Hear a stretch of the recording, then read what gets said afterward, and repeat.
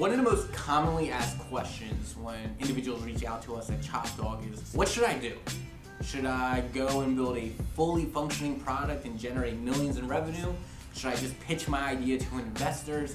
All over the internet, you're gonna find all these different solutions, all these different routes. But let us come today and present a whole new route that you might have never considered before.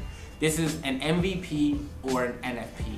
So for context, let's start off. An NFP is a non-functional prototype. Keyword there is non-functional. This is the same design process that you would go and design with any app. Doesn't matter if you're building something the size of Facebook or as small as for a nonprofit. You design them all the same way, with the same level of detail and care. The difference here is the programming, the development, the coding. This is where the bulk of the money usually goes and gets invested into these projects. A non-functional prototype lets you skip that for now. Instead, you can create the illusion of it functioning for those to use. What is an MVP?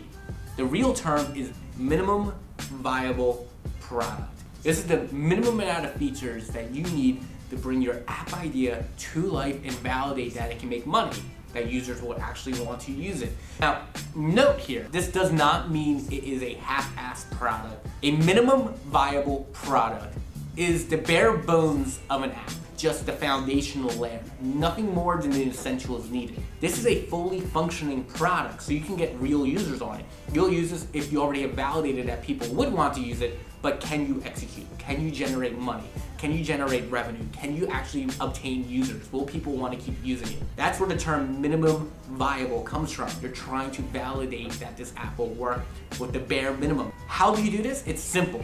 If you take away one feature from an MVP, your app should not work. This is important to understand. If you could take a feature away from what you're game planning and your app will still function, that means it's not a feature needed for day one for your MVP. A non-functional prototype lets you demonstrate your idea, the exact pixel per pixel what your app will look like to anyone, anywhere. It doesn't matter if you're using an iPhone device, an Android device, or a web device. In fact, you can take an iPhone app, turn it into a non-functioning prototype, and send it to someone on their computer to use. This is for individuals that need to validate their concept. Maybe it's to go and raise capital. Maybe it's to go and get pre-orders to a product. Maybe it's to go get crowdfunding. A non-functional prototype is a great way to mitigate your investment risk before you put in more capital for programming. A non-functional prototype will not function. You will not have real users on it day one. You will not have real money being generated on it day one. So what's it good for? Well, for starters, if you're not sure, hey, I will have enough capital to go and raise investment for this. Or B, hey, I definitely don't have enough money to program this. Or C, I don't even know if real people would want to use this. Here's where a non-functional prototype comes in handy, because you will design the app the exact same way you would design a fully polished product. Let me repeat that because it's important here. A non-functional prototype is the same designs that you will have with a MVP or with a fully polished product. The difference, however, is that instead of going into programming where the bulk of your costs come from, you prototype it. You create the illusion of it functioning. And you can use this on any device. You can give it to someone on their iPhone, on an Android device, on a computer, and you can get the real feedback. In use case scenarios, it could be to raise money. This could be with investors. This could be through crowdfunding.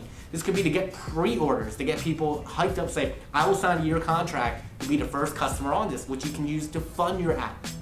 That's the difference between an MVP and an NFP. It's important for you to figure out early on, is your job to go and demonstrate in order to raise capital, to prove the concept, or is it I want to make money, I want to prove I can make money, I want to prove I can get users. And depending on the answer will help you dictate if you want to go a non-functional prototype route or a minimal viable product route.